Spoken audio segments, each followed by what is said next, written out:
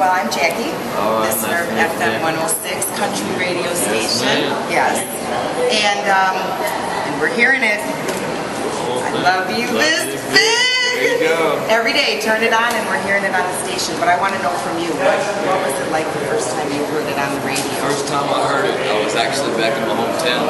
The day of the finale, I had to go back and take an AP English test for high school. So I was driving, it was probably midnight because we got in late. I got in the car and about 10 seconds later it came on the radio. We were going crazy. It was pretty funny. Amazing. Oh, I love it. How exciting. Everything's been so exciting for you. Let's see. So if we had one question, only one question, what's the one thing you want to make sure that your fans know about you? Oh, that's a serious question. Know about me that I really appreciate them, and that I'm going to work my tail off and try to stick around here for more than a year. I'm going to try to stick around for as long as I can and continue to make good music. Well, at the rate you're going, I don't see much problem with that. So being on tour, this is a lot. Oh, yeah. What's been the biggest adjustment for you being on tour? The sleep schedule. I used to be a sleeper, so now the sleep schedule is kind of interrupted here and there. But you know, it's a lot of fun. We just got to get used to it, and we're about midway through, so we're getting there. But you know, other than that, it's been a lot of fun, and I've really enjoyed it. Yeah. Well, that's good. So, do you have your pillowcase with you? I do. Okay. It's on the bus, my Egyptian cotton pillow. Yes. I had to ask, you know, I wanted to make sure it really made it. Oh, yeah. So, you know, all this excitement and all these fans and no sleep going on, how do you keep yourself grounded? Oh, you know, I got my mama here on the road, so she'll slap me around if I need it. But, you know, it's just how I was raised, you know. I don't forget where I came from, and, you know, I don't forget the fact that I was bagging groceries a couple months ago. So, you know, if you just remember where you came from and remember your roots, I don't see being here a tough thing to do. Oh, I like that. I like that. So you got to tell me a little bit, Tim McGraw. You got a chance to sing with Tim McGraw. Yeah. Just give me a. It was insane. He was like a really down to earth, nice. He was like my country dad, I like to say. He was just a really cool guy to be with. You know, when I walked in, I was scared to death. You know, you grew up listening to him, he's a legend.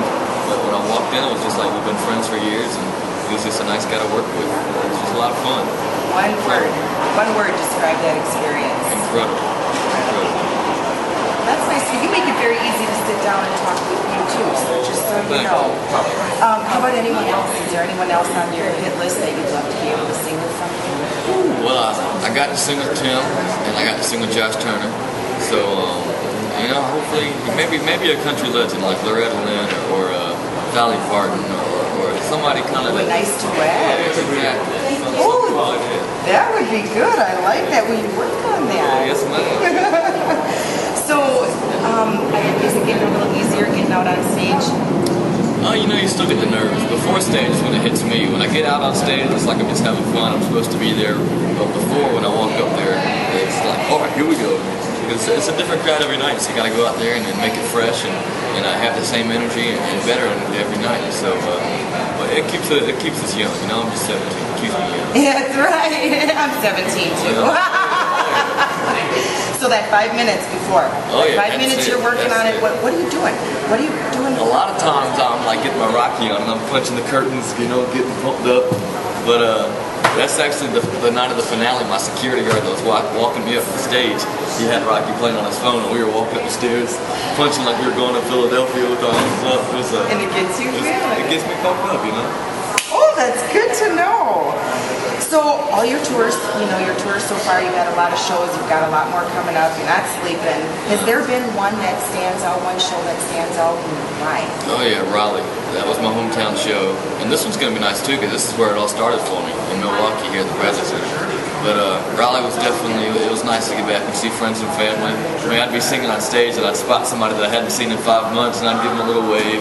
And that's one of my questions too. Can you really see us out there? Oh, I can see it. I can see it. If you're waving, I try to give you a wave back. So I'm reading all the signs as I'm singing, so it's nice. It's nice. Oh, that's excellent.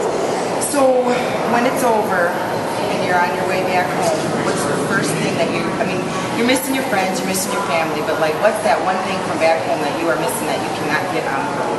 Oh, well, I've said it before, and I'm gonna say it again. It's Bojangles Fried Chicken. You know, it's a nice restaurant we have back home in North Carolina. And it's like a southern thing, so you know it's hard to find anywhere else. But it's just something about that place. We used to have that 4 days a week. Back at school, we'd go off campus, and 4 days a week was Bojangles, and the other day was like a hot dog stand in downtown Raleigh. But I definitely miss it. You were jonesing for some of it. And I suppose you've tried some stuff along the way and nothing comes close? It's good, but you know, it's just like, there's no place like home. There's no food like Bojangles. There you go. So, let me just ask, now that you are a role model, what advice do you have for other artists? For other artists, you know, for me, I got a really nice platform to go off of with American Idol. You know, I understand the fact that a lot of people would die to have 38 million people watch you on TV. So I'm grateful for that. But you know, for other artists, I just say keep on working, and you never know who's out there watching you. It could be the top of the label for Universal or Sony watching one night. So just go out there and work, and you never know what could happen. And for me, I'm just grateful that I got to have that platform, and that I'm here doing what I am today. Well, we're grateful to have you here too, because you're amazing. I am loving it. Do you think you've formed some lifelong friendships so far? Oh yeah. We've talked about it. Jacob's really adamant about staying in touch and not forgetting each other.